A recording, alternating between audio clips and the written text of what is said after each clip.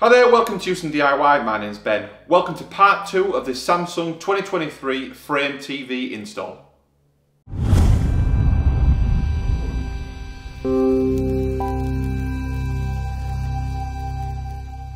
So here we are in front of where the TV was. I've taken it off for now, just for now to keep it safe. Previously, in the previous video I mentioned there used to be a mirror on this wall. There's still the old screws in this wall that were left while I put the TV up to start with. So this video we're going to take out these screws, take out the old wall plugs, fill the holes there, so there's one there and one there, and then this wall will get repainted totally. So just to show you the products we're using. So for the filling, I use this polyfiller one fill. Use this for tons of different stuff, really good kind of all-round one fill. So you can use it on tons of different stuff and it's really smooth, no sagging, but really lightweight as well, so hopefully it should be perfect for that wall. Paint we're using, as per usual for our painting, is Valspar. So I've got a Valspar premium wall and ceiling paint here, and the colour in here is Carriage Wheel. So we're going to do this front wall here. Hopefully, because we're just doing the one front wall, we shouldn't see too much difference to the rest of the same colour in the room. If we do, if we need to go around the alcoves, we might be able to get enough out of this 1 litre tin we've got here. So first of all, we'll get these screws and plugs out and then get the holes filled. One of the reasons why I didn't do the full install previously with the screws and plugs was because we didn't have the frame, the actual frame going around the outside of the TV. So this has come from Samsung. We ordered this online and went for the dark brown colour. So this was the £89 one. Using the offer from the TV, we'll get the full money back for this. I think it's up to £150 value. So this is £89. The dark brown one. It's still currently in the box. I'll do a little bit of a close-up when we unbox it. But it's all come wrapped in individual pieces with the protective foam around the outside. So it should be really easy to install. So we'll get that out later on, but we'll first concentrate on the preparation work.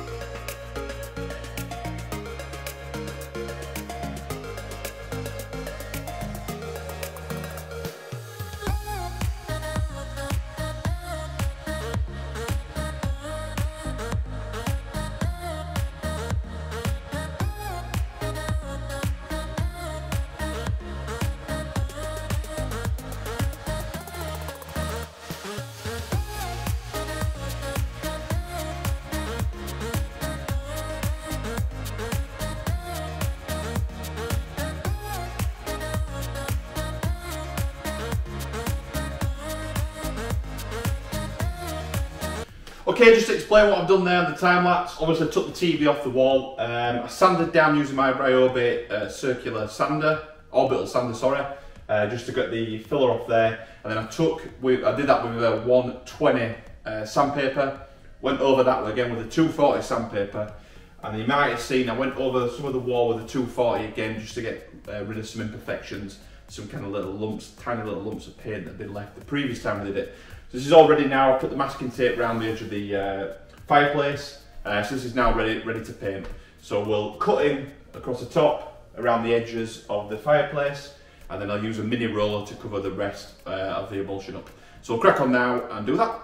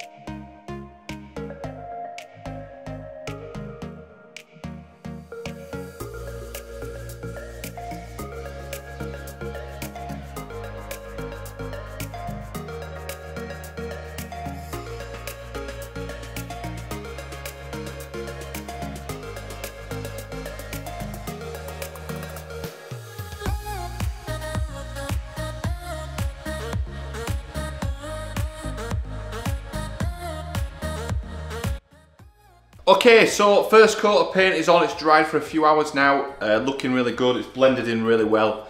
It looks good. The only thing, I don't know if you can see it on that camera. You can a little bit, yeah. So you've got where the holes, previous holes were for the mirror that we had.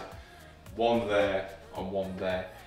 Because the surface of that is obviously the filler. It's different to the plaster work with the existing paint on. You can really see the difference. So I'm just hoping after 2 coats, it just blends in a little bit better. I think I'll never get rid of them fully. I've never been really good at filling holes, even with like a top smooth filler finish. You just never seem to be able to get that perfect finish. So it's probably going to annoy me for the rest of my life, or for as long as we've got that TV up there. But hopefully it looks okay. So I'm going to get the second coat on now. It's been drying for a few hours. It's dried fully enough for a second coat. So I'll do a full cutting again at the top, across the top, down the sides of the fireplace, and then roll on a second coat. And fingers crossed it should look good. So I'll jump into time-lapse mode and we'll get a second coat on.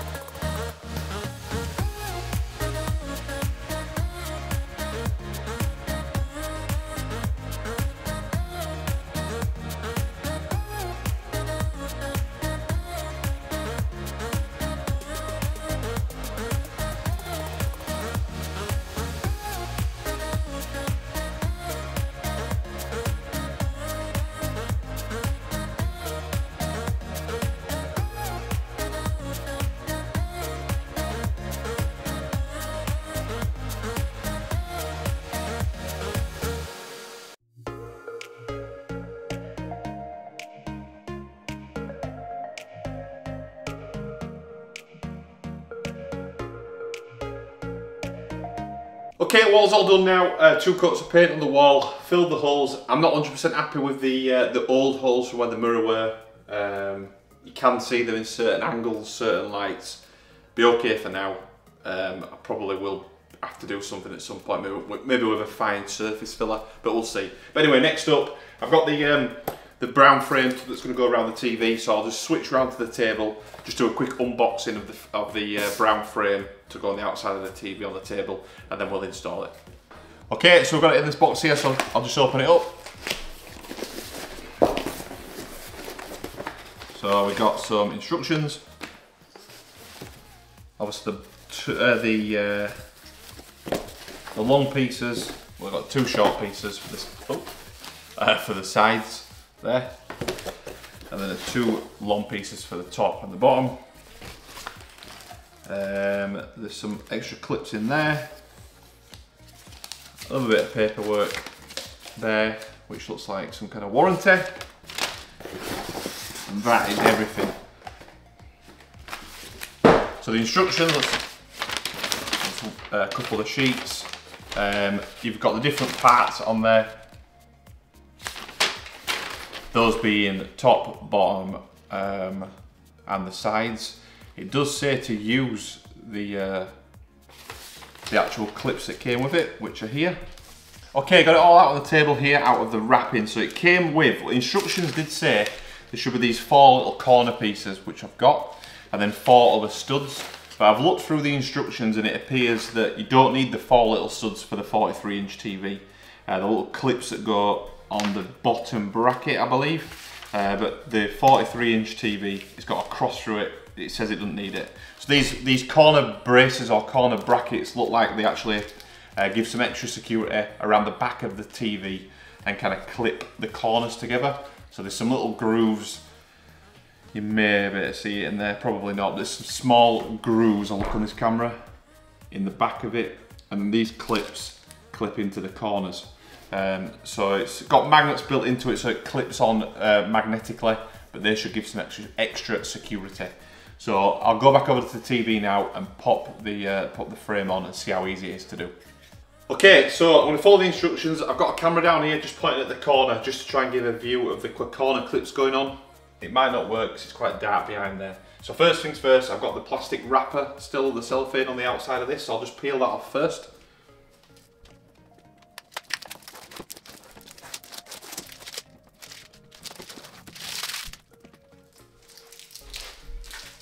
Okay, it's plastic wrapper off. So the instructions say to put the bottom piece on first, which I will do. So the bottom piece underneath going on first.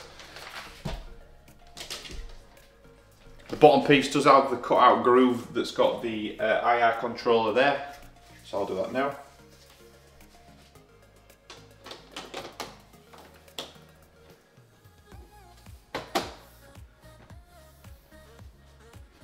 So that's the bottom piece on. Next up, top piece.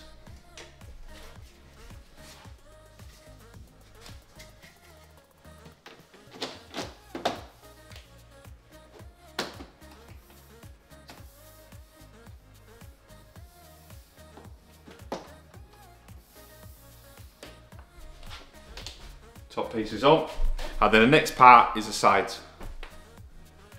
So there is a small Samsung logo on this one, and it says that should go on the right hand side. So put that one on last and put the left hand side one first.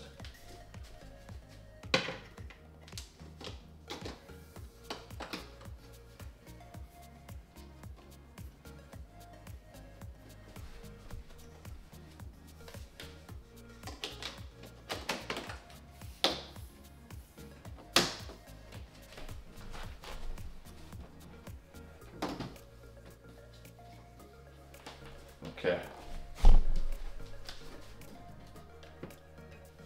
So that's the frame on its most basic form. We'll just pause there for a second. Okay, I've had a good look around the back, and you can't get these corner clips on. Just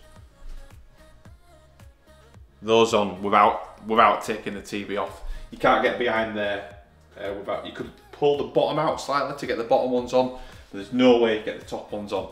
So I've checked in each of the corners. Everything's matched up perfectly. I probably will leave it as is for now because we are thinking of getting a different colour as well potentially. So what we'll do is I'll leave these off for now, and then once we've got the permanent frame in place, I might put these in.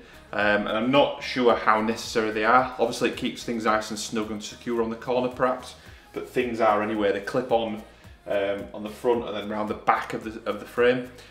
So they're probably just more for that, just kind of perfect fit, which we don't need just now.